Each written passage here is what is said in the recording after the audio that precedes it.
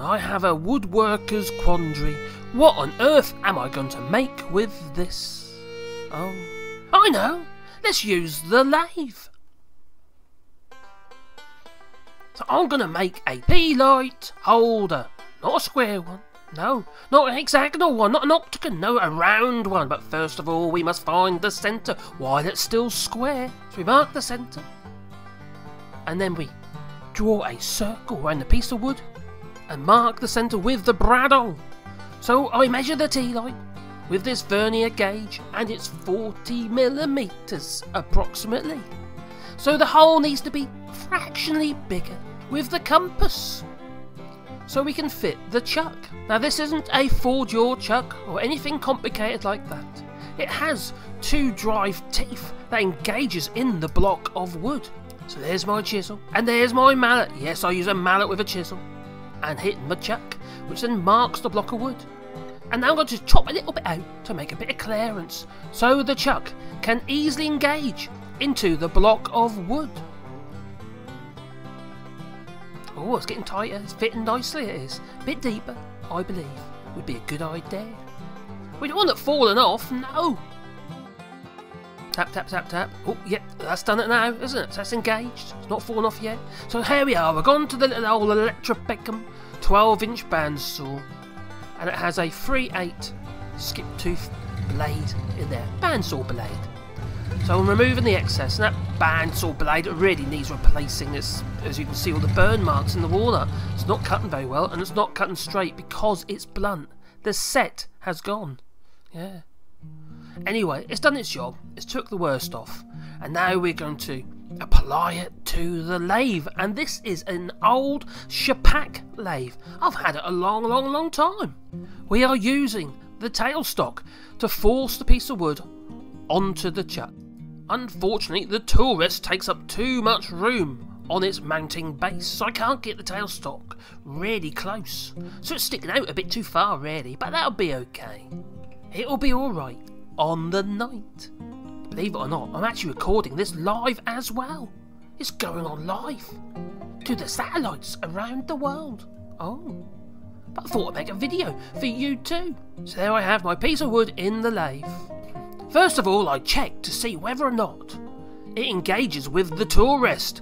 Thankfully, it does not. Then I turn it on. Oh, look at that, looks dangerous, doesn't it? Spinning around really fast. Oh, first of all, we're going to use this wood-turning chisel. Yeah, and it's made by Crown Tools, and it's a high-speed steel, like what they used to make drill bits out of. It's a big hunk of steel, that it is. But it sharpens up very well, and lasts much longer than standard chisels. So here we go. We carefully peel away the wood from the outside of the block of wood, which has had its corners removed into some kind of round. But now we're going to make it really round with the lathe and a wood-turning chisel by Crown Tools. I'll leave a link in the description down below for these Crown chisels. They're very good indeed. Robert Sorby's are good as well, and Leslie Eel. Was it Isle? I can't remember. But hey-ho, let's carry on. The block of walnut, that it is. French walnut, no other. So you have to be very careful at this point, because if it's going to grab, this is when it's going to do it. And as you can see, there's still some flat areas where I need to take it back further, where I need to remove more wood with the chisel to make sure it's perfectly round, and I want to do that before I finalise its shape. Well, we got it nearly round, so we thought we'd start shaping the piece of wood. And I want it to be sort of like a sphere shape, but it'll probably be more like an apple. So we peel that wood away, slowly but surely, to reveal the wood grain and create a shape that is pleasing to the eye. That's the idea. Now I'm not using any gauges or any templates. No, I'm just doing it by eye. It's a one-off, you see, because I've got a random block of wood sitting in the workshop. Now I want to show you other chisels as well. So I'm using a skew chisel now, which is like an angular straight chisel. Yet again, it is a high-speed steel chisel by Crown Tools. And like I say, it is very good too. So finally we have its shape, and now we're sanding the block of wood. Oh, it's round. Very round. Not quite as round as I first envisaged, because I wanted a sphere originally. Now when you're doing any sanding work with the lathe, wear a mask. What is quite a good idea is to have a vacuum cleaner mounted close by to suck as much of that dust up as possible as it leaves your piece of work. It's got to be better in the vacuum cleaner than your lungs. Currently I'm using 180 grit aluminium oxide paper. I'm still shaping the piece, but using abrasive paper somewhat. Now as you can see, we've got a basic shape there, and it's looking rather nice. I've gone down the grits down to about 320 grit, but now I've moved on to some very fine 1200 grit. Now one thing you didn't see what I did, I sealed the block of wood before I come to this stage, because now I'm wet and drying it, believe it or not. It's like what you'd use on a car motor body prior to painting. Now removing the moisture and creating a bit of heat to help evaporate that moisture, because I don't want it soaking in, even though the piece of wood is actually sealed. Now if you look, you might be able to see that there are still some sanding marks for which must be removed. And bit by bit we will do that with this 1200 wet and dry silicon carbide paper. It is really fine. Now you must use the water with this paper, otherwise it will just clog up. Now, although the colour isn't quite there yet, you can see how smooth it is becoming. As smooth as a baby's bottom. Certainly not mine.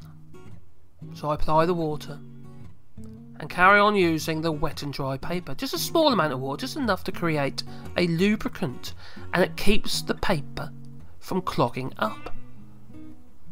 Yeah, as you see, it's not clogged up at all, because it's got its lubricant, and the pasty look on the actual piece of wood is actually fine sandings mixed with water. It works really well. Now I don't recommend you do this on wood that has not been sealed first, no, because that would be silly, because it'll soak up the water and take ages to dry and potentially damage your piece of wood. Now it's dry, we apply some wax, and this is just turpentine and beeswax. That's all it is. The turpentine helps the evaporation of the beeswax and makes it easier to apply, but the beeswax is left behind to create a pretty finish. So I create a buffer and carry on polishing.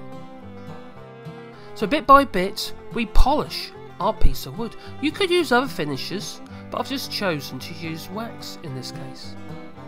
You could use a lacquer or an epoxy finish or a nitrocellulose. All these finishes will give you a very high gloss finish, because we are now drilling the hole to accept the tea light candle. Now I'm using a 43mm diameter Forstner bit. Now a Forstner drill bit drills a flat bottomed hole. It still has a little bit of a dimple in the middle, a bit like me. So there we go. We drill into our block of wood, holding it firmly because it's round. So I thought it'd be a good idea to get something to grip it with. In this case, a non-slip mat. A little bit more sanding, a little bit more polishing, and what do we have? We have a beautiful tea light holder made out of walnut. Oh, ain't that pretty? I hope you like my little video on me making a tea light holder from a scrap of wood. This piece of wood was an offcut from the bottom of a leg. Mine and the missus' bed, to be exact. What else could we do with it? Maybe you have some ideas. Leave it in the comments down below.